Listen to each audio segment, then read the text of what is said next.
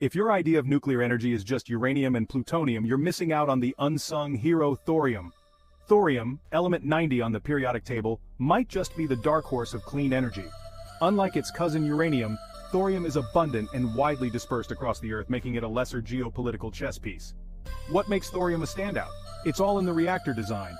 Thorium reactors can operate at atmospheric pressure and produce waste that's hazardous for a mere few hundred years, compared to the millennia we grapple with uranium waste.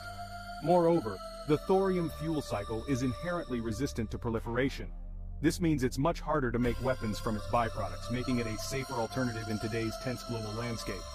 And here's the kicker: studies suggest that thorium could be more efficient than uranium as a fuel source.